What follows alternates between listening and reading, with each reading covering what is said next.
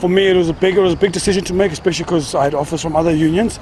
But I really thought that for a year and a half or for 2 years to be at the Bulls, I think I can really learn some good stuff that will take me forward in terms of life. Sometimes it's not really about producing the fruit right now. It's about producing the fruit later. And right now, I'm enjoying being here. Constant pressure, being in a winning team, being in the biggest team in the country. So it's a great experience.